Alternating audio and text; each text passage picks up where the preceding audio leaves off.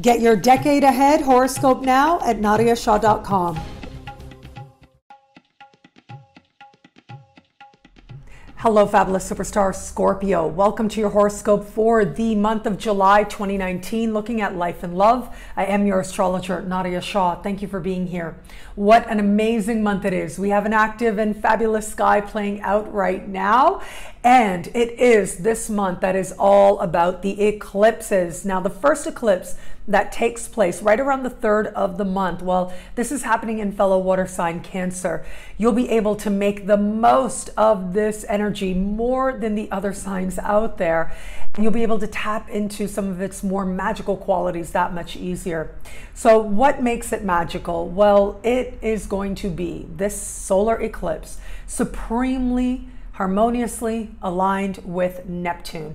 Now, this is an energy of inspiration, of creativity, and even, we can say, there's a sense of a almost magical energy that is helping you to create momentum to move forward. Now, it is this solar eclipse taking place in a part of the sky for you that has to do with understanding your place in the world. So whether that is the philosophies that guide your life, the beliefs that you have. Another part of this has to do with more mundane matters like long distance travel, immigration, citizenship, higher learning, and legal matters. Any trip that you would take right about now will likely be a deeply meaningful spiritual experience for you. If it is that you are thinking about relocating in any way, well, this is where the universe will start to point signs very clearly as to where that could be for you. And positive developments on those fronts are possible for you as well, where it comes to immigration and citizenship. But legal matters are focused at this time, higher education. Now, there is one thing to be mindful of with this eclipse. It is standing across the sky from Saturn. And what that suggests is a need to be practical, to understand what the requirements are, what the regulations are. And as long as you're doing that, then you start tapping into the best that the sky has to offer. However, keep in mind that Saturn is moving through a part of the sky that has to do with information, the exchange of information. And as part of that, it has to do with agreements and contracts and documents as well. Given that we are going to have Mercury retrograde this month as well, while all of that does suggest that it isn't necessarily the case that all the information you get is accurate, and it is possible that you receive some information around this eclipse that might feel like a little bit of a downer, okay, to put it mildly, or to put it one way. Just again, information can be incorrect under this sky. Part of that Mercury retrograde is happening in the same part of the sky that we have this eclipse. However, a day after the eclipse, Venus moves into this part of the sky as well. Your heart will know what it is to do, where it is that you need to go, and what it is that may not be so clear right away, or you think it is, but you don't realize it's not. Well, all will be cleared up as we head into August. So it may not be the time to sign contracts, solidify plans on that level. However, if you already have something planned, go for it. And if it is that you are feeling inspiration to return to some prospect, something that's been ongoing, or something that you were part of once before but you left behind related to these areas that I mentioned, well, that is where you have the most possibility to truly experience a breakthrough that delights you and creates positive momentum long after this month is over. Now, as we navigate to the middle of the month, right around the 18th is when we are going to have this month's lunar eclipse. Now, this lunar eclipse is an intense one, and so it will be strangely comfortable for you. It is happening hand in hand with Saturn, the South Node, and Pluto close by as well.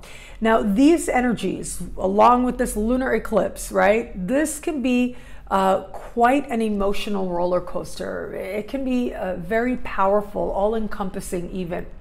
But we have a harmonious connection to Neptune happening to this lunar eclipse as well.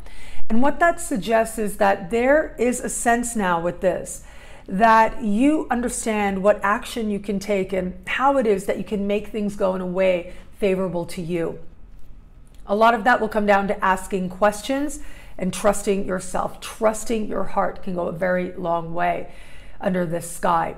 And so this lunar eclipse is happening in a part of the sky that has to do with some of the things I just mentioned, like documents, communication of all kinds, whether that is like in writing or email or digital or phone, running into people randomly, having conversations like that. It has to do with learning. And the people who are covered here are siblings, cousins, and neighbors. So it is possible that communication, talking to people, or even just in writing, it can feel quite consequential. It can feel kind of heavy as well. And so where possible, if at all possible, if there are really important conversations that need to happen, I would invite you to maybe not plan for it around this eclipse if you can help it. If it is that you are involved in media in any way, or looking to court the media in order to actually promote whatever it is that you do, you also want to be a little bit mindful with this energy. It may end up actually asking a lot of you, a lot of energy, a lot of presence, a lot of attention. But the thing is that given how karmic this energy is, and what I mean by that is it's almost like this moment, its time has come. And there's a part of you that is embracing it fully. It's when we set up these really mountainous expectations for what a conversation is going to lead us to, what if we talk to the right person, and how that's going to end up being, what steps that's actually going to take, and how things can go forward from there, beyond and up until the sky, till we reach the moon. All of that is beautiful. It's great to have hope. But there seems to be such an intense focus on a particular outcome, some power move that you're really trying to make, when a better way to do it is actually to just be in the moment as much as you can, to ride with the flow, go with the flow, and see where it is that it wants to take you, and learn about yourself in the process. That ultimately can help you most to then take whatever opportunity comes up, whatever conversation comes up, whatever messages come through, to use them to your advantage that much more. When you are in the moment, you are in a place of power. As I said, siblings, cousins, and neighbors are covered in this part of the sky. There might be some developments around these people, and there might be heightened emotions with these people at this time as well. So again, it's a good idea. This isn't necessarily the time to plan an important conversation, but it is a time to surrender, to be open, and see where it is and whom it is presents itself to you. Where it comes to matters of love, it is the day after that first solar eclipse that we are going to have Venus move into the same part of the sky, fellow water sign Cancer. You'll be able to tap into this energy that much more to your advantage because Venus is in your element at this time, and for most of the month at that. This is a part of the sky that has to do with the international love, or through attraction, feeling like you know more than you did before, more of the world, more ideas. It encourages you to see the world differently as well. If you're open to meeting someone new, yes, connections can happen at this time, meaningful connections at that. But remember, we're in a Mercury retrograde season. Part of that Mercury retrograde season is going to be spent with Mercury also moving through the sign of Cancer, as well as dividing its time between Cancer and Leo as well. So what that means is, again, this might not be the time for like really big consequential decisions, really important agreements to be had. However, if you're just open to meeting new people, well, this can be a time when you do connect with somebody and you're able to understand more of what you truly believe and how you see the world, and how now you can see the world differently as a result of the attraction you feel. For those of you who are just getting to know someone, this is going to be some interesting insights into this person's worldview, and it's either going to expand your horizons or it's going to make you feel like, okay, maybe you are more interested in someone who thinks more like you. These are some scenarios that become possible. And for those of you in an established bond, this energy becomes all about the adventure, doing something fun together, being open to the world together. And as part of that, you may either plan or undertake, whether it is travel or some other type of new experience that helps to raise the level of enthusiasm the two of you share.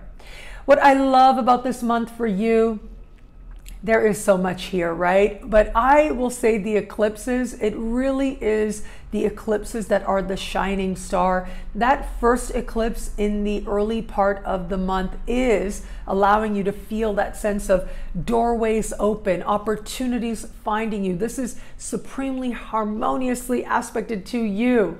And it does mean that in some way you are about to expand your horizons. In some way, you're about to realize that the world truly is your oyster. Well, thank you so much for watching. You can get a video like this every week by logging on to nadiyashah.com. Sign up to be one of my superstars. Superstars get expanded exclusive video scopes each and every week, unlimited access to special horoscopes and more. All of this in the superstar space. I look forward to meeting you there. It'll be a great month. Enjoy.